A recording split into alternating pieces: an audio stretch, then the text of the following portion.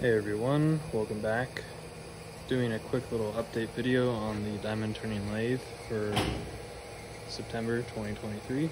Show where we're at. The lathe itself is pretty much the same as it has been. Nothing has changed here at all. We did a realignment of the spindle, so it's now trimmed to about 10 micro inches across the face, but mechanically it's same old, same old. What we have been doing a little bit of upgrading though on is the controls. So we now have the lathe running off of Linux CNC. You've got the actual Linux CNC computer back there, and then the servo drives and power supplies and Mesa card and all that. It's just shoved in another spare case we had lying around.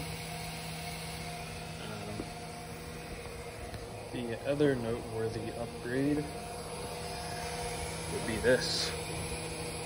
If you remember the last hydraulic pump setup we had before, this is an infinitely better upgrade.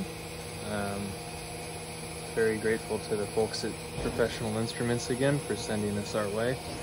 It's a servo controlled constant pressure hydraulic pump. It's got a radiator on it and a little accumulator to help with pressure pulsations.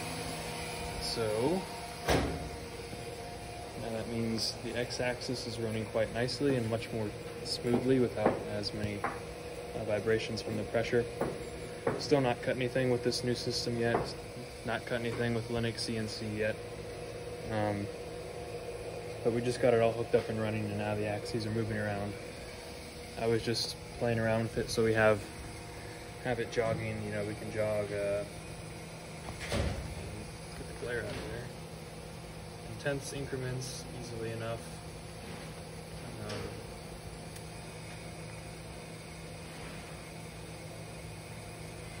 We can do 10 millionths.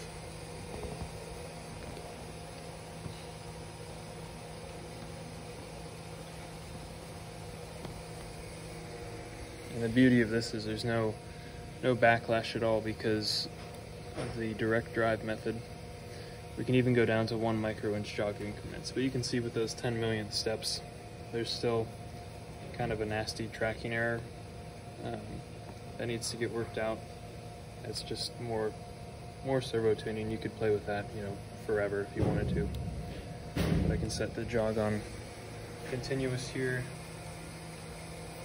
and go right off the scale. But here's a feed rate of 9 thou per minute. Just beautifully smooth and precise. So, yeah, now that Linux CNC is all hooked up and everything is running, we're gonna try and get some programs going on this and take some test cuts and hopefully get results better than that baloney back there. But yeah, thanks for watching.